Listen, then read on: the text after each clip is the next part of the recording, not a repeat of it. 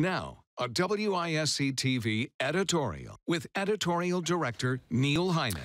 While we are spending some time this year examining how citizens can work together to effectively govern themselves in the face of historically dysfunctional government, it is also important, it will always be important, to vote. Voting is, too, the work of citizens. While Tuesday's election includes some important municipal office primaries, the theme of this primary election is education. Voters will be choosing, among other things, 2 candidates for Superintendent of Public Instruction, 2 seats on the Madison School Board, and seats on a number of local school boards. These are the jobs where the work of educating our kids is influenced by critically important policy decisions. That we have enough candidates in these elections to necessitate a primary is a good sign.